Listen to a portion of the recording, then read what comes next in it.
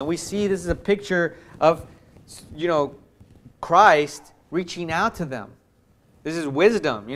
The fear of God is the beginning of knowledge. And it says that they did not choose the fear of the Lord. That means they couldn't get that knowledge, for they hated knowledge.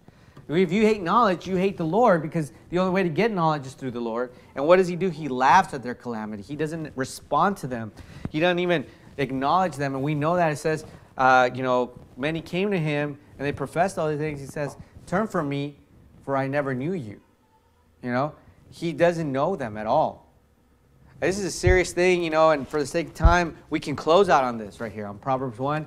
But I would much rather deal with the scorns of the world and go out there and preach the Word of God in its entirety.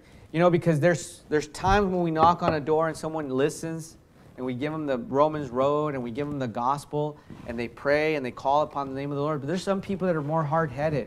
And you know what? This is the type of sermon that might stir them.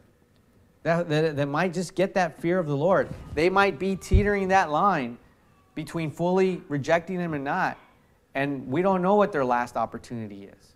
There's so many serial killers in America now. There's so many mass murders. There's so many mass shootings. And I really think the challenge is, and the problem is, that we worship death through the media, through Hollywood, through the school systems, through the indoctrination.